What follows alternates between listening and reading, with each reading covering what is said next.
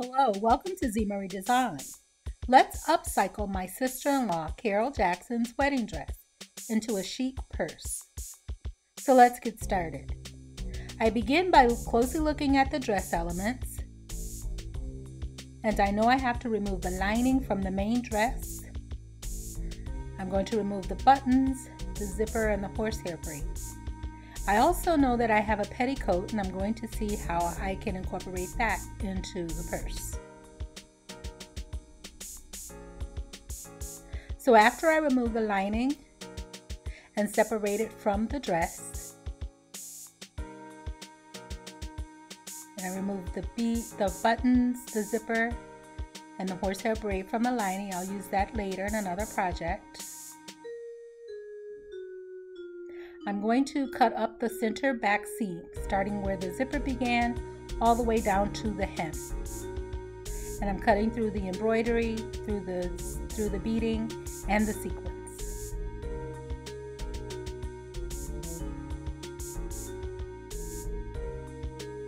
So I'm going to open up the dress, and I'm going to lay it flat. And I'm going to then prepare my purse pattern. Mine measures 14.5 by 14.5 with a 1/2 inch seam allowance, and I'll add a magnetic snap and pockets on the interior.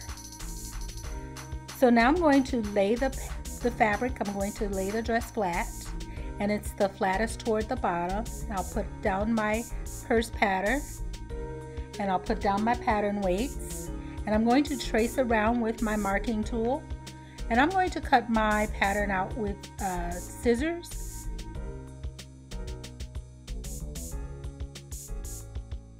And I'll cut my first pattern panel, and I'll cut another one. So I need two all total, one for the front and one for the back.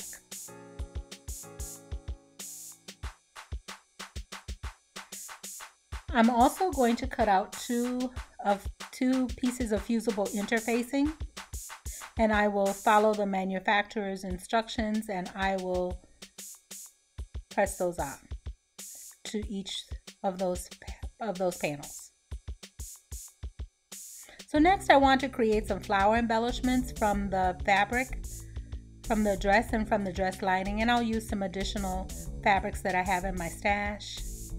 I'll cut a strip that is 2 inches wide by 24 inches long, and I'll use some buttons for the flower centers. I start by folding in the short end of the strip, and then I will pin that in place, and I will continue to fold that strip with wrong sides facing all the way up the length of the strip.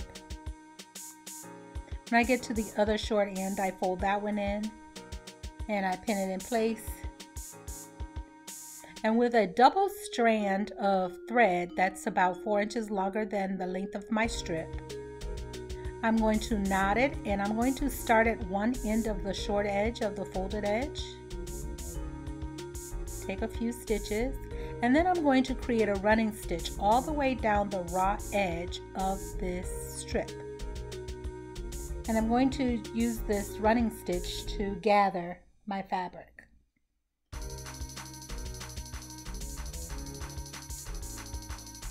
So once you get to the other end of the strip, don't knot your end yet. Just continue now by pulling on that thread to gather the fabric.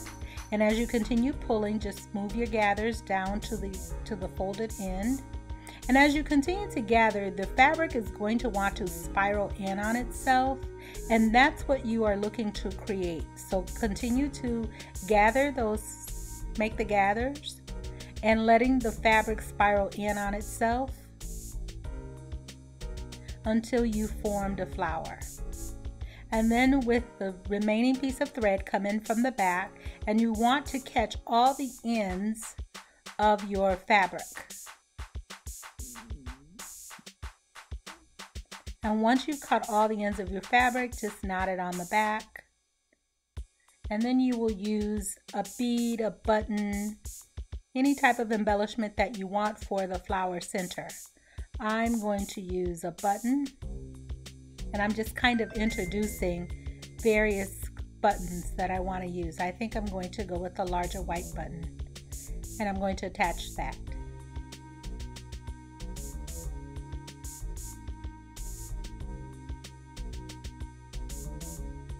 And then I will add some additional fabrics in my stash to create larger flowers.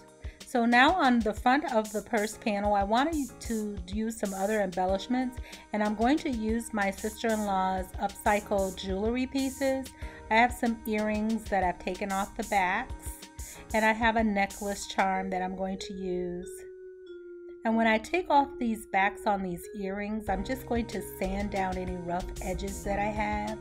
I also have some other necklace pieces. You see the pearls there that I'm going to use, and other necklaces.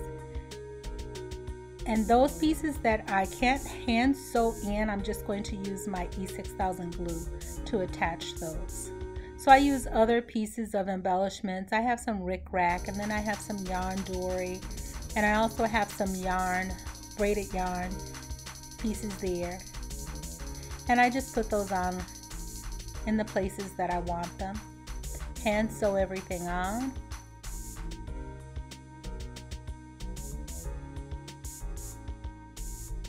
So once I have everything all hand sewn on and glued on, I realized that it still needed a little extra bling. So I found some flat jeweled pieces that I had in my stash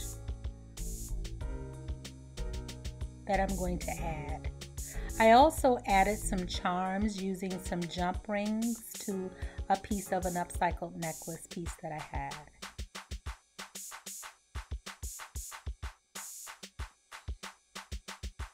So I'm going to place my jewel pieces in the pattern that I like.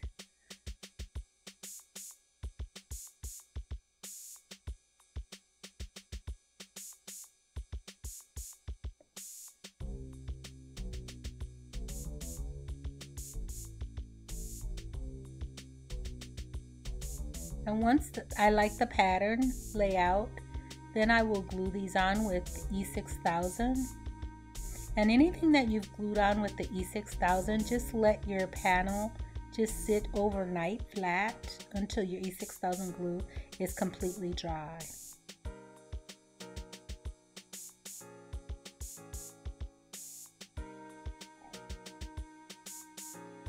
Now that my E6000 glue pieces are all dry, I'm going to add my back panel to the front panel. And I'm going to make sure that all of my embellishments are out of the seam allowance and with right sides facing. I'm going to pin down the side seam, the bottom seam, and the other side seam, back stitching at the beginning and the end. And I used quite a few pins because I don't want anything shifting on me. And I'm sewing with a 1/2 inch seam allowance.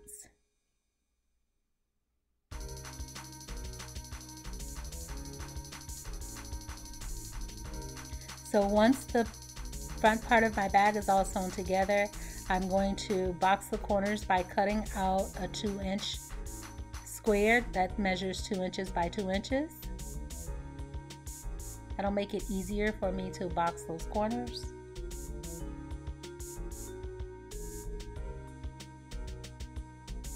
So next I'm going to press those seams open.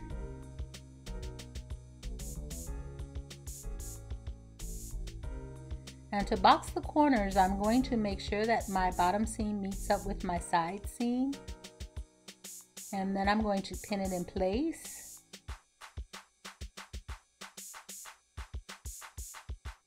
And I make sure to pin down those seam allowances so that they don't shift on me as I go to the sewing machine. And I'm going to sew a 1/2 inch seam allowance on both sides. And once I've sewn my 1/2 inch seam allowance to box my corners, I'll come back and I will trim it off to a 1/4 inch.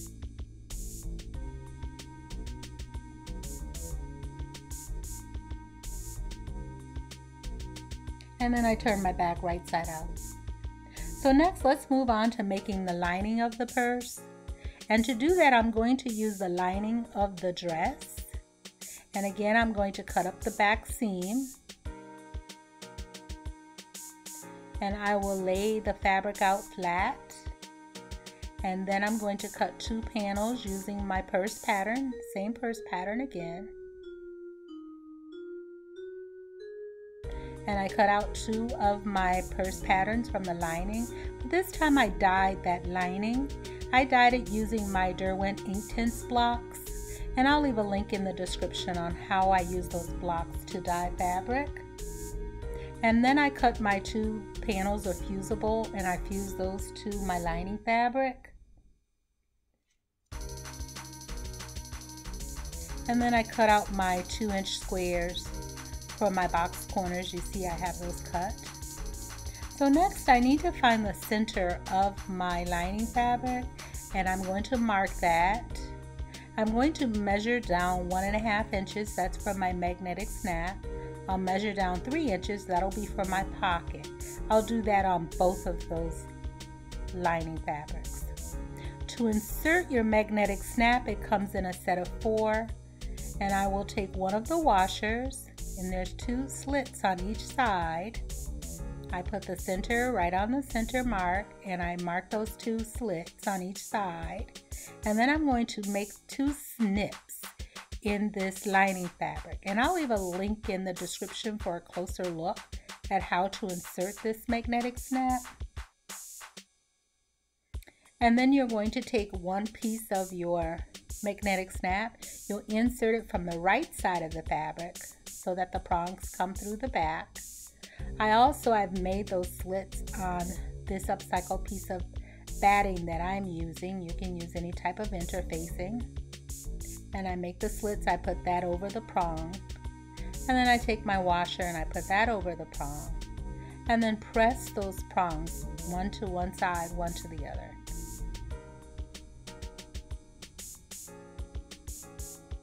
And you'll do that for both panels.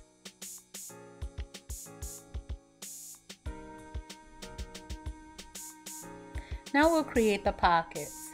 So I cut 4 pieces from my lining fabric, 6.5 inches by 7.5 inches. And I also cut 4 pieces of my interfacing, my fusible interfacing. I fused that to each of my pocket pieces.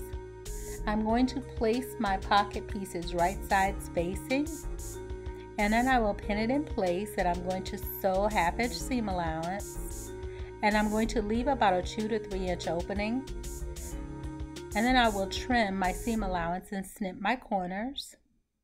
I'm finger pressing that opening that I left. I'm finger pressing it closed to press the seam allowance. And then I turn my pocket right side out through that opening. I use a turning tool to make sure to push out those corners.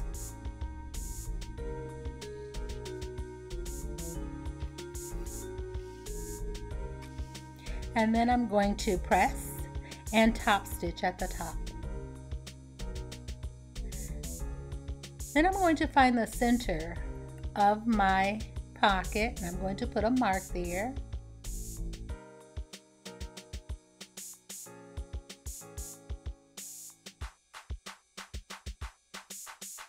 On my lining part of the fabric, I'm going to put a pin where I put my 3-inch mark. And on the right side of the fabric, I'm going to place my pocket so that that center crease matches the center crease on the lining at that 3-inch mark. And then I pin that in place. And then I sew about a scant 1/8 of an inch all the way around, making sure to back stitch several times at the beginning and the end, and then you will catch that opening. You will catch it closed when you attach your pockets, and do that for both sides of the lining.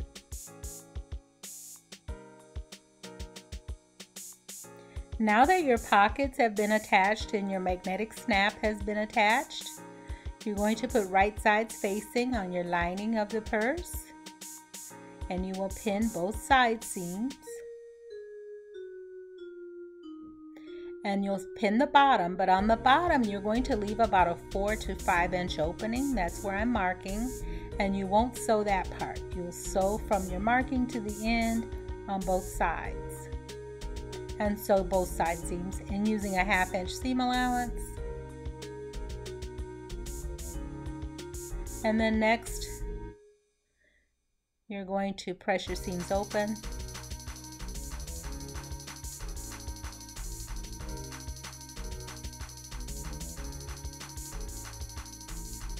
And then you'll box the corners the same way you did on the main part of the bag, and do both corners. And once you sew that 1/2 inch seam allowance on the box corners, you'll trim it to a 1/4 inch, just like you did on the main part of the bag.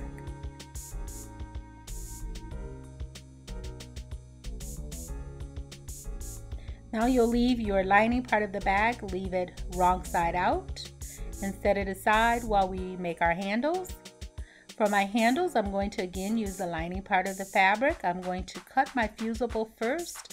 I cut my fusible 5 inches by 24 inches long, and I fused it to my lining, and then I cut out the lining part of the handle. And then I fold it in half and I press it.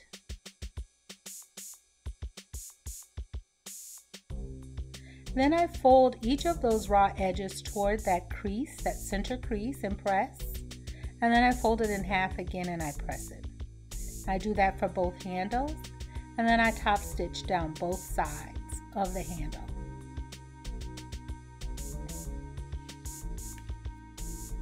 Now my handles are complete. I've top stitched on both sides. I'm ready to attach it to the main part of my bag.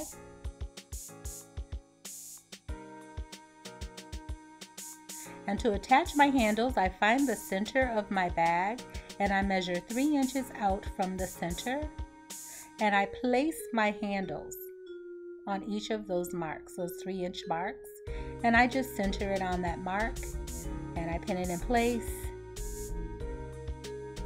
I put one handle on the front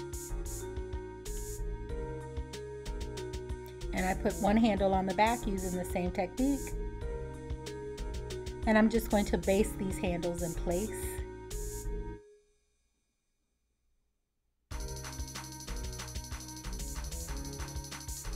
Now that my handles have been attached, it's time to sew the bag together.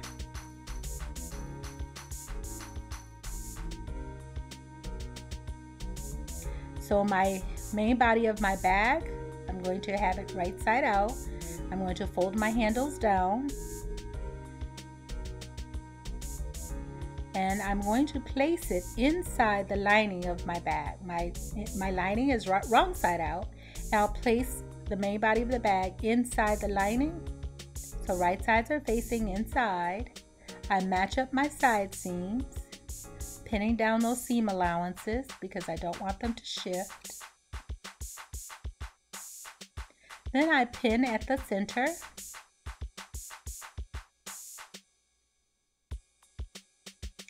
Then I pin at my handles.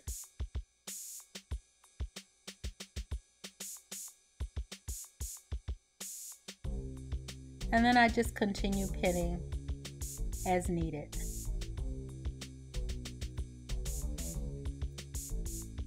And then I sew a 1/2 inch seam allowance all the way around. And I start at the side seam, back stitching at the beginning and back stitching again at the end.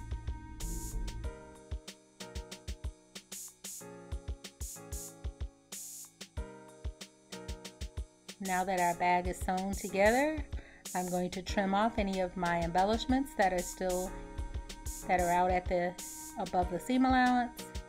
And then through my opening in the lining, I'm going to pull the bag right side out. And just take your time doing this. You have lots of embellishments on there.